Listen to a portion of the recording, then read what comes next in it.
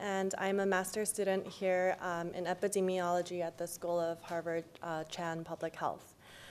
It is my great pleasure and honor to introduce Dr. Henning Tiemeier, who is also my amazing mentor and advisor. Dr. Tiemeier is professor of social and behavioral science and the Sumner and Esther Fehlberg Chair of Maternal and Child Health at the Harvard Chan School of Public Health. Prior to joining Harvard, Dr. Tiemeier held an appointment as professor of psychiatric epidemiology in Rotterdam, the Netherlands. He received both his medical and sociological degree from the University of Bonn, Germany, and his PhD from the Erasmus University in Rotterdam. Dr. Tiemeier has published extensively on the etiology of child developmental problems with a particular focus on prenatal exposures. Work of his lab showed how genetic and early life exposure shape the vulnerability to neurodevelopmental problems. Recent studies focus on brain development, both as a determinant and also as an outcome of child behavioral problems. Today, Dr. Tiemeier will talk about his future plans in maternal and child health. Please join me in welcoming Dr. Tiemeier.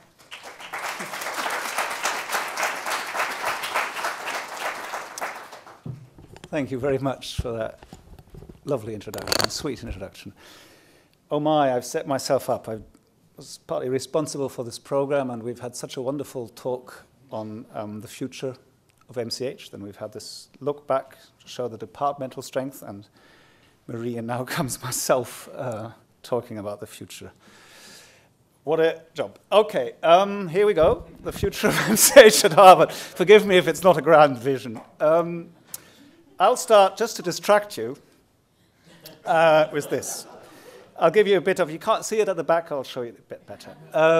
Now, I inherited many things, among which a wonderful room from Marie with some files left. I don't think they made it to the countway.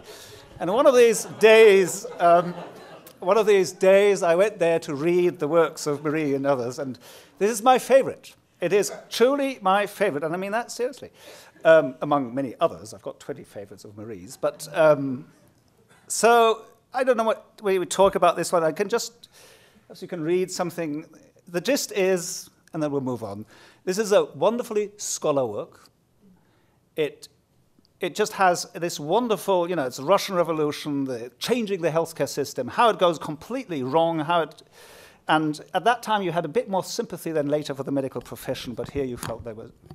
Anyway, it is a wonderful read. I recommend it. It's just brilliant. And you didn't like bureaucracy even then in all senses of the word. Okay, here we go. The future of MCH at Harvard, we have to move on. What is the future? I think, and I think it's wonderful because it fits in some ways very nicely with what Michael has been saying. I think the future of MCH always is that at Harvard particularly we have the best students. And I think coming here to teach from outside, it was really quite remarkable how motivated, how talented the students, and how diverse the students are.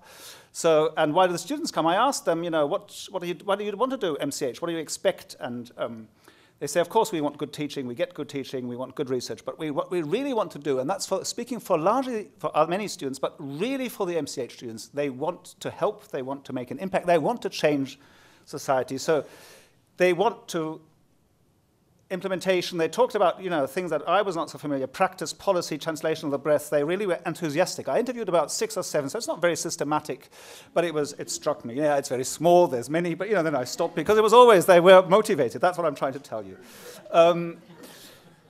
Now, there is a bit of a dilemma because MCH focuses very much on practice. I would say it's an outsider at the Harvard School of Public Health, and we have to realize that because HSPH, we are very strong in research. We do develop interventions, there's no doubt. But are we so good in practice? And that was what these students want.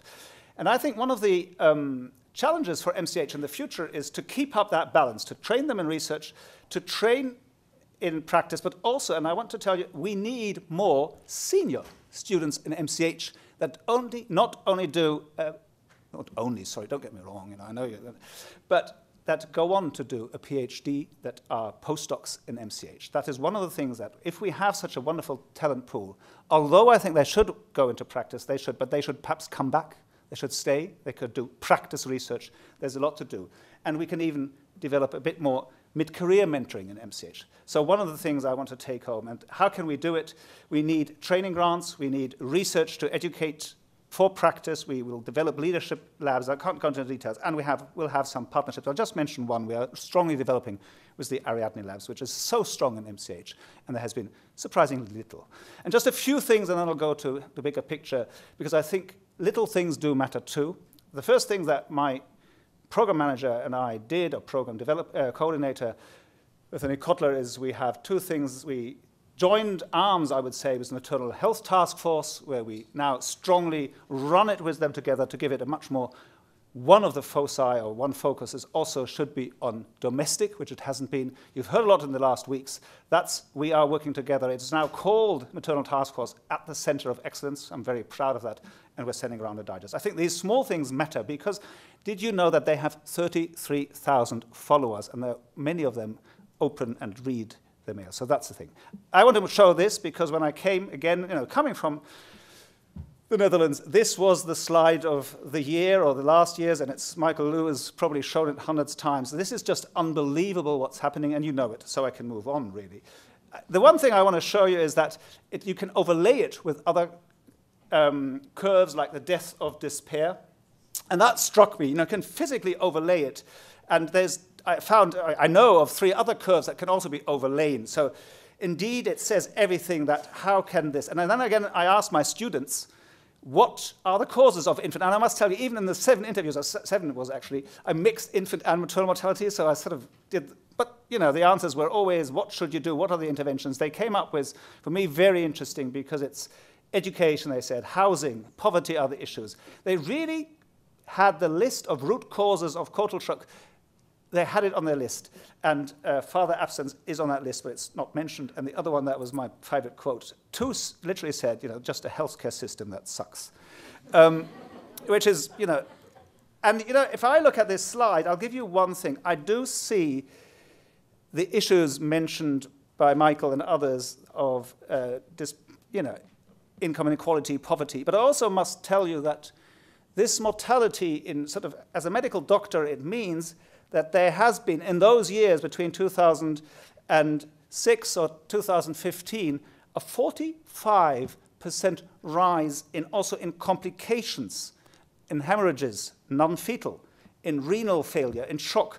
So for every one woman, and you can calculate how many women sort of died extra if you would have drawn the curve as the other European countries, there is literally, not hundreds for every woman, but quite a few, perhaps 50, up to 50, that have things like renal failure. So I will go back to, I also think that it may be the causes of despair. It certainly is. I think there is 2 causes that you can argue are things like racism causes. That's not what I'm talking about. What I'm talking about is there is also, indeed, a problem, I would argue, in the healthcare system. And those who are in the details know that California has done it better. So what do we do against that background? So we do need prevention, but I also argue forcefully, Michael, we may disagree here, we need harm reduction and amelioration too. And so we need both as strategies for MCH. And it's not exclusive, but to change that tide, it'll take a while before we have, let's say the climate change, we have to do amelioration. I'm afraid we have to.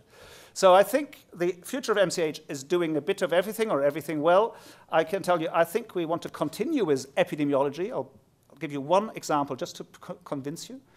We need to study vulnerable populations, perhaps the most vulnerable. I'll give you examples of what we will do. And we need to develop interventions and, of course, evaluate them. So that is a long list. Perhaps the cohorts quickly, it can be working with existing cohorts. Here in Harvard, we have Viva, we have ABCD, we have, I think, and I'll come to that a minute later, we can also do global work in MCH. I don't think it's exclusive. I'll give you one example from Generation R. That's a study in Rotterdam, after Rotterdam, where I come from. And it was just about the C-section. Again, you know the slide, C-section, not in the last years, but it has been going up dramatically. We've reached perhaps a plateau, but that plateau is about 30%. Depending on what you look at, it could be 25%. It's first or second pregnancy. It doesn't really matter. It's very high. Not as high as Brazil, but higher than most other, for example, developed countries in Europe. There's different activities. I know the Ariadne Labs does apps to inform mothers about C-section. I bet they will have little effect. I will challenge you on that one. You might educate providers. that will have perhaps a bit more effect about how helpful or not helpful fetal monitoring is, and the unnecessary induction, which I would all call, in a way, harm reduction. But I also give you why cohort studies are important. Just two slides. It's about brain development. I come from a population neuroscience background. For me, it's fascinating to see how, in some instances, mostly not, but in some instances, that can go together as MCH, like even genetics, I would argue, in some. This is an unpublished figure. I asked a PhD student, no, actually a master's student, to do that for me, and we controlled it, and we are now working on the publication. In this study, we have brain images of 3,000 children at age 10. Essentially, it was in a very narrow age range. But we also, because it's a prenatal population cohort where every child got in one site its echo very early in pregnancy, so it is very early in pregnancy. We're talking about week 12 echoes, plus minus 4 weeks, at 2 dedicated centers in Rotterdam. Plus, we've got the menstrual history. We've got a very exact timing. It is, the Yama said, it's the most exact timing that any cohort study has managed. We have followed these people, these children, for 10 years now. And here is the relation between their gestational age at birth and the brain volume. Brain volume is the most crude of all markers, but why would you have a clear hypothesis? It's just a linear trend. There's 2 things which make it. Why on earth does it go linear on in post-term? And why do you have so many post-term? At that time, we had the baby knows best policy. We had no induction at 43 weeks. This comes from a country with one of the lowest infant mortalities. And we just see for every day you're in utero, I manage, thanks, you have a bigger brain. And then you think, well, that's all. But then I'll give you a more detailed, there's 2 other pictures. It's not causation, I know, it's not even causality, it's all, it's just association. But it's interesting because here are 2 results. One of them on the left would be cortical development, the other is gyrification. Now that one is sort of the thickness of your grey matter, just the other one is the folding. Now it's interesting because in the last trimester it's the folding that develops. And what is colorful is the difference. That means we see no thickness difference, we only see the folding difference, which fits exactly to the time they stay in longer in utero. So for those in neuroscience, this is exciting epi, and it will make an argument that I can calculate for every day you're induced as a cesarean section, I can calculate the volume of your brain that you lose. Another thing is we have started a study. We've got funding of 4,000 preconception brain images, just another story, where we will postnatal, we will do preconception imaging and postnatal, just to address the simple question, what happens in these female brains during delivery? It seems to be some evidence. This is the Boston Globe talking about motherhood brings the most dramatic brain changes of a woman's life. I'm not sure I agree with that headline, but even subtle effects would be very important to better understand. Okay, now the real plans we have, the concrete plans. 2 studies I would like to, so it's not the vision, it's just the plans. Early Birds, we name it together as 2 very, very nice. One of them you can see here, Jonathan Litt and Mandy Belfort, 2 collaborators, neonatologists, and many others like Dwayne, the speaker. We want to set up a Boston preterm, an early bird cohort to study. It was all the Boston hospitals, including BU, Mass General, to put together. It's more like a data collection project, a platform to do studies. And we want to study another project, different group of people, homeless families. And it's not only homeless, I'll talk about that in a minute. What do we want to study with the preterms? Different topics, but one of them, I think it's a very basic thing. Not, you've seen what Maria studied, but I would also study the basic process, believe it or not, of aging. So I'm back to this child and aging department one day. If ever we can manage, we will study childhood and aging, because I think there's less reserve and less resilience in these children. But we can also study behavioral economics just to encourage, and there we get to real important questions. You could say, how can we encourage more parental care of these vulnerable populations? Because I think there's good work from Marie, if you read it carefully, showing that that matters. Just about the housing, essentially there is, I'll go through it very quickly. There is a natural experiment. It's not so natural, actually, but there's an experiment in Boston going on. It was the housing bubble and the right to shelter, that we have a city with the most, in absolute numbers, next to New York, and homeless families. We've got 1,500 children, and so families, members of a family, every night in the shelters of Boston. And we have very little studies of them. We have one very successful program, that's the Horizons for Homeless Children, but we this is a group we can show, I would argue, what education, early education and maternal support matters. I think it's a very powerful design to develop for this specific group, but also for the bigger group of unstable housing, insecure housing, to develop and what are the most effective, not only the effective, what are the most, multi-intervention measures of maternal support and education for this group, which we then can upscale to other vulnerable groups. So I'll stop. I think my time is leaving. I think implementation, there is a bit of a dilemma. I've shown you a bit of dilemmas. I see that Harvard School is very good in research. We have much less sort of close partnerships with Title V or public health services than other schools of public health. I would argue, probably most people would disagree. But actually, due to Marie's work, MCH has a few assets. One of them is the CDC program evaluation.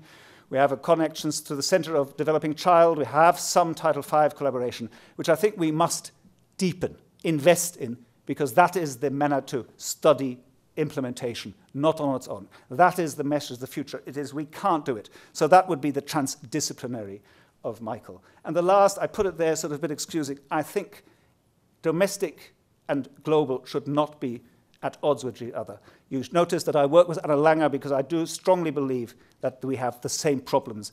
And that's not just because we're number 28 of the maternal mortality among other developing countries. There is good scientific reasons that we can learn from them, we can benefit, but we can also bring things to the table. So in summary, it is a center of excellence, training PhDs and postdocs, data collection. I told you all. I want to end again with, this is my favorite picture. It's a beautiful picture. Marie was pediatrics, I would say. It's a beautiful picture. So this is Marie McCormick. I'm very, very, very thankful for the support she's given me, the group, the way she did it, and that she's still around. In a way, I'm even thankful for Bob, who, because accidents, enabled her to stay a bit longer. That's a bit cynical, but it comes from heart. And that is, the future is also MCH at Harvard. It should be, it was, it will be a home, an intellectual and a social home. This was Tuesdays. Honestly, this is a picture from Tuesday night when 27 MCH concentrators, as we call them, funny word, concentrators, graduate students mostly, came and we went out to a nice restaurant and had tapas. So that's the last Tuesday's event. It is a social home too, and that's Bethany who organized it with me. Thank you very much.